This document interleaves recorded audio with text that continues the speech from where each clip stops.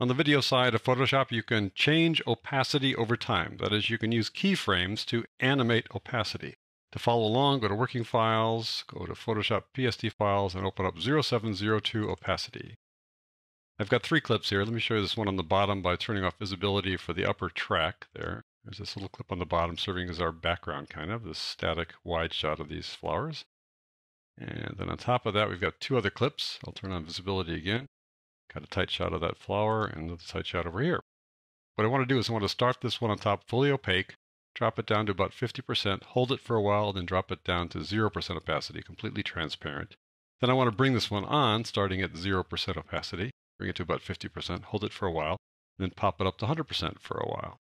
You're going to see that that's fairly straightforward except for the second clip. You can't apply keyframes to more than one clip in a track, but I'll show you how to overcome that. So let's just start off with this first clip here. I'm going to click on it. Let's open up this little disclosure triangle there or here. Either one works to open up this group of keyframes. In the previous lesson, I talked about the transform property, and to get there, you had to convert this to a smart object. But opacity is available right here. There's no need to convert this to a smart object. All right, let's just start off by bringing this guy over to the left, right to the beginning. Got the playhead at the start there. I want this to start at 100% opacity. So I'm going to turn on the keyframe for opacity, toggle that animation on. That adds a keyframe there. And it's currently at 100% opacity because if I click on this and see that it's clicked over here, I see that its opacity is 100%. All right, let's gradually drop it down to 50. So by about this point into the clip, I want it to be 50. So I just go back over here, change this to 50. I can just gradually pull it down to 50, or I can type in 50, but there you go, dropped it to 50. Now look what's happened. It's gone from one keyframe to the next. So it starts out completely opaque, and then it gradually becomes 50% opaque. Now I want to hold this for a while, so I'm going to pull my playhead a little farther in there. I'm going to click on this diamond over here on the left, and that will add a keyframe that's equal to this one right here. I click there. So the value here is 50% opacity right there. The value for this one is 50%. So it holds it from this keyframe to that keyframe. All right, now I want to drop it down to 0% opacity. So I'm going to bring it a little farther in like this toward the end. I want to drop it to 0%. So I just use my scrubby tool over here and drag this down to 0. There you go. So that is pretty straightforward.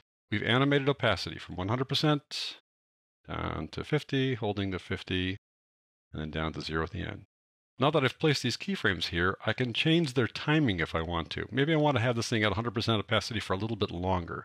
So I can pull this to the right, and that means it's going to be 100% from here to here, and then it'll start dropping. I can pull this a little farther to the right to have it take a little longer to drop to 50%. And we can hold it this far and then drop it down to 0. So you can always change the position, the timing of a keyframe, and that won't change the value of the keyframe. You can navigate to the keyframes with these little triangles over here. So I'm going to navigate to the left here like that, and it'll go to this keyframe. And it tells me that it's 50% over here. So it didn't change the value when I moved it. It just changed the timing. I can go to the right one notch there, that one, and again, it's 50%. I go farther to the right, to the last one, and it is 0%. So nothing changed in terms of the value, just the placement here and time. All right, now I want this next one to come on gradually, to start off at 0% opacity and then gradually come on. So you'd think that all you need to do would be to click on it to select it, move the playhead into it like that, and now you want to just add a keyframe. So I'm going to go over here, for example, and click on the opacity little diamond there, and it adds a keyframe. But notice what happened. It turned this one off and switched on this one. So when you add another keyframe here, it's not for this one, it's for this one. Even though this clip is done, it adds a keyframe as if it were putting it on this clip, despite the fact that the clip isn't there. So it doesn't work if you want to apply keyframes to a second clip in a track. I'll undo that by doing Control-Command-Z. What we need to do to overcome this is to put this one on a different track. I'm going to take Flower 6, which is this one right here, and lift it up above Video Group 2 to create its own little track up there, right there. And now there it is right above there. And now we can keyframe that. So we'll go through the same process here. I'll close down this one, and we'll open up this one here. I'm going to turn on keyframes for the beginning by clicking this little stopwatch, this toggle animation switch there. I'm going to then have it set to 0 instead of to the current 100. So I'm going to drop it to 0 like that. So it would be totally transparent. We'll bring it along here for a little while. We'll lift it to 50% now. Let's use my scrubby tool here and drag it to the right till we get to about 50 or so, right there. Now we'll hold that for a while, so I'll go to the right a little farther. And I'll just click on this little diamond to add one. So we're 0 to 50, 50 to 50, and now we're going to go a little farther and make it 100% opaque. I'm just changing it. When you change the value with the playhead in a new place, it automatically adds a keyframe for that clip. So now we go from 0, where it's totally transparent, comes up to 50% opacity, holds that for a while, then goes up to 100%. And if I want to hold the 100% a little bit longer, I can put it to the left a little bit like that, and it'll hold it longer. If I want to slow down the transition, I can move that like that.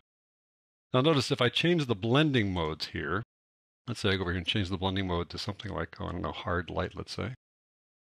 It does not create a keyframe. You can't keyframe the blending mode. It's going to be hard light throughout there.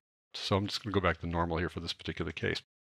So there you go. That's how you animate opacity using keyframes.